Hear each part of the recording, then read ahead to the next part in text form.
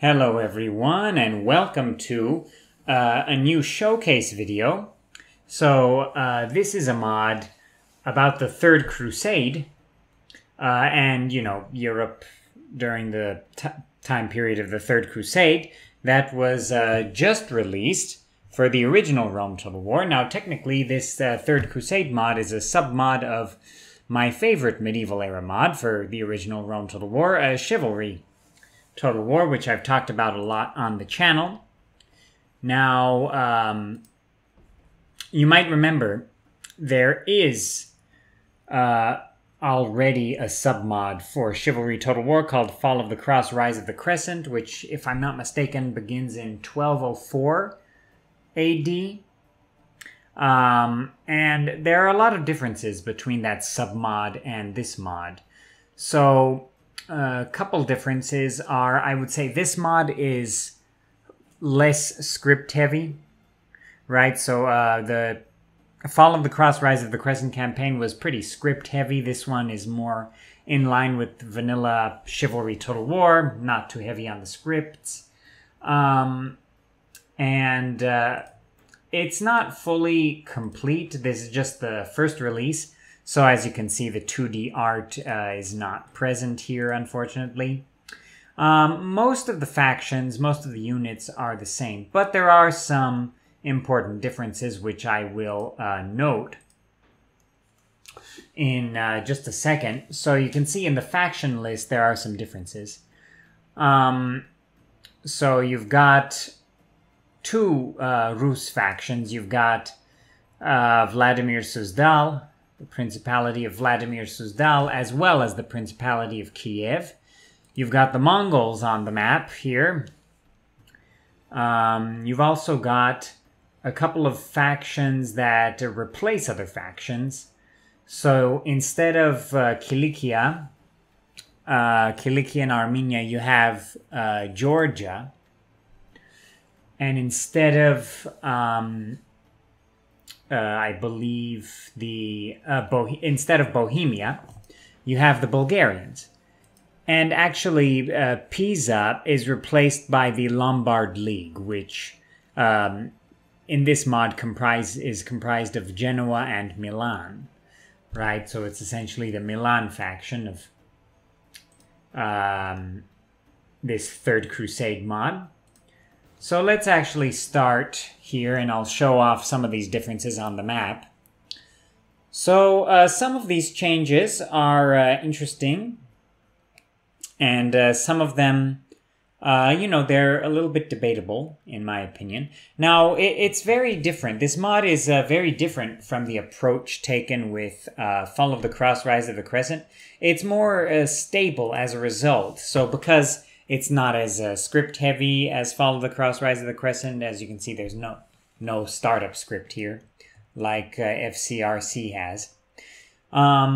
Because of that, and because of the way it was developed, and, oh, by the way, it has the Roma Surrectum environment. Because of that, it's more stable, right? It's definitely more stable than that submod. It starts a bit earlier, if I'm not mistaken. And, the new factions are cool to see, definitely. So you've got, here's some of the Bulgarian troops.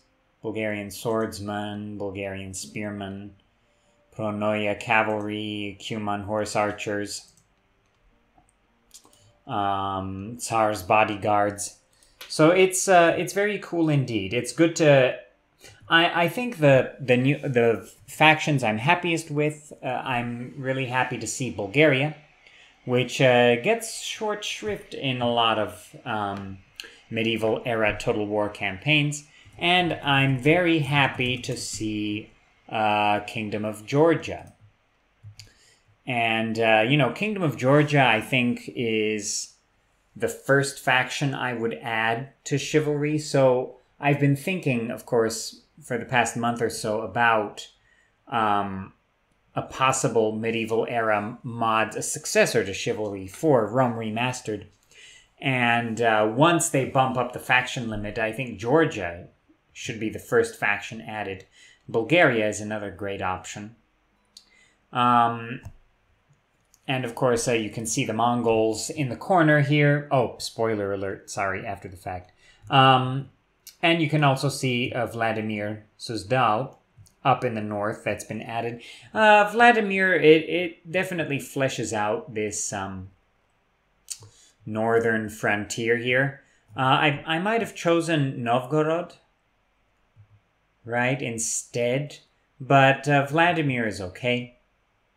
It does definitely flesh out the steppes here because, yeah, the Cumans, here the Kipchaks, are definitely not...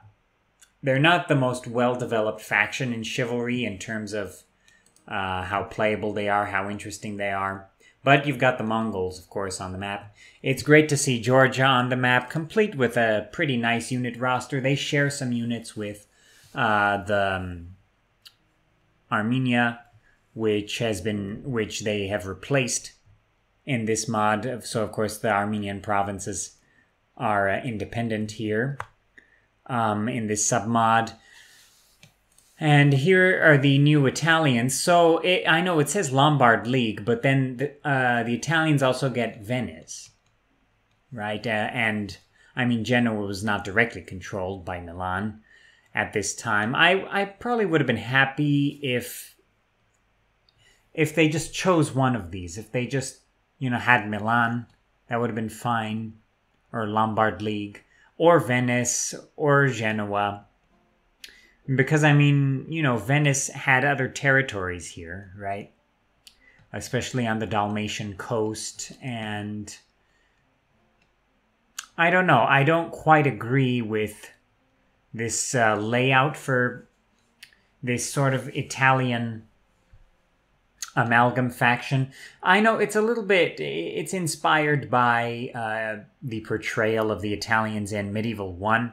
Of course, it was essentially the Lombard League, North Italy. Those were the Italians.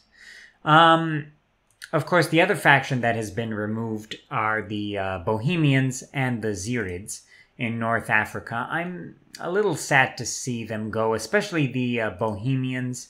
I think they were a nice, interesting faction. Kind of an underdog here. They don't have anywhere to expand, really. But it was a fun campaign. It was a tough one, definitely. You had to, maybe like in my Let's Play as the Bohemians, which I did several months ago, you had to blitz Poland, and then you get attacked, inevitably, by your other neighbors. So that was a fun campaign. I'm sad to see it go. The Kilikian Armenian campaign was also fun.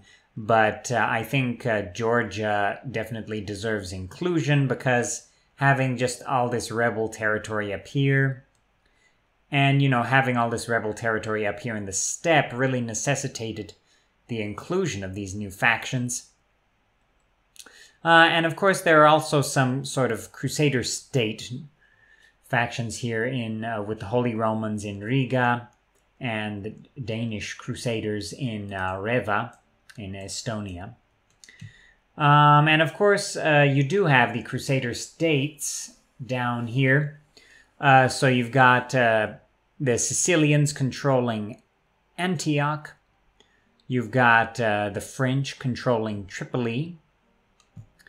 You've got the Holy Romans controlling Sidon, and you've got the English at Tyre with Richard, of course, Richard Plantagenet, in ready to fight in the Third Crusade here, and oh, excuse me, and the English also control Nicosia, Cyprus. So it's actually very cool. It's a very cool start date. It's good to see. So as England or France and Holy Romans, you've got a lot of fronts to fight on. That's for sure. Holy Romans are fighting, of course, on their home turf, and also in Italy and in the Baltic Crusades. But they've also got an army and a territory in the Near East. So let me actually quickly restart this campaign here. And I'm going to show off the Crusader state mechanic. I've shown this off in a couple of different videos, but you know, for those viewers who have not seen those videos, I can do that again. So let's go for the English, I suppose. And the English start, it looks like England starts out overpowered, but it's really not. It's you're in extreme debt because of Richard, of course. You've got a whole bunch of angry territories in France. And yeah, it's going to be hard to keep control of that. But let me show off Richard's army here. So you've got Crusader units as well as regular English type units, crossbowmen, sergeants, Kingdom of Jerusalem foot knights, mounted sergeants, Norman knights, crossbearer plus knight guards. Very cool to see. So of course, and you've got some more Crusader type units, Latin men-at-arms in peasant sailors, pilgrims in Tyre as well. And so basically your territories in the Near East and in the Baltic, if you're doing Baltic Crusades, you get the ability to construct this building called Crusader State Proclamation. And this really improves the public order in the province that's really far away from your home provinces. And then as you upgrade the building, it gives you the ability to recruit a lot of some other Crusader State units, like Crusader State crossbowmen, infantrymen, right, and then as you construct other buildings like feudal province estates, you get access to units like Maronite infantry, Latin men-at-arms, Armenian cavalry, and vassal foot knights. And the Crusader churches give you religious fanatics, which are not the best units. But yeah, it's a very cool Crusader State mechanic. Of course, since Chivalry is based on Rome Total War, this is the same Crusade mechanic that vanilla Chivalry had. And I think it's really an ingenious solution to the problem of Rome Total War not having a built-in Crusades mechanic. Yeah, this submod is really cool. Perhaps I'll do a Let's Play once I have more time. In about a week or so, I'll be getting a lot more content out. That's for sure. I'll have a lot more time. I'll do more streams. I haven't been streaming the past month and a half or so because I've been so busy. But I'll restart the weekly streams.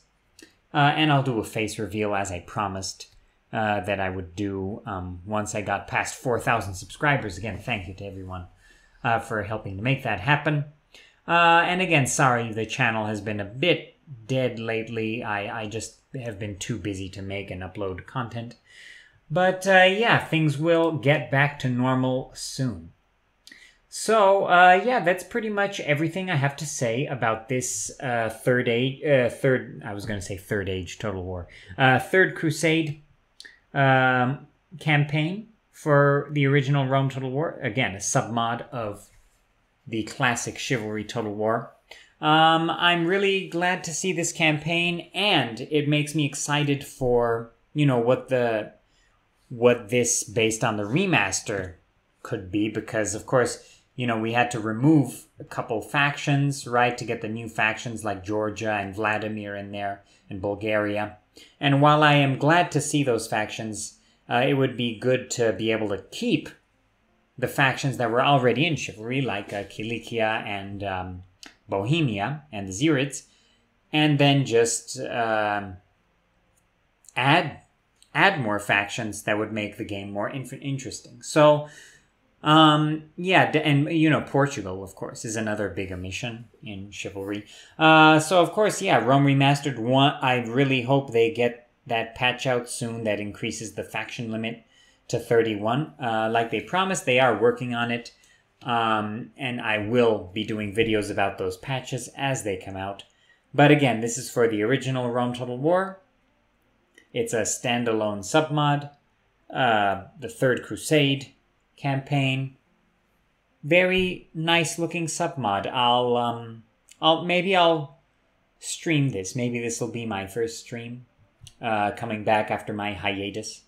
So yeah, that's pretty much all I have to say about this. You can find it in the link in the description below. And I'll see you guys in the next video.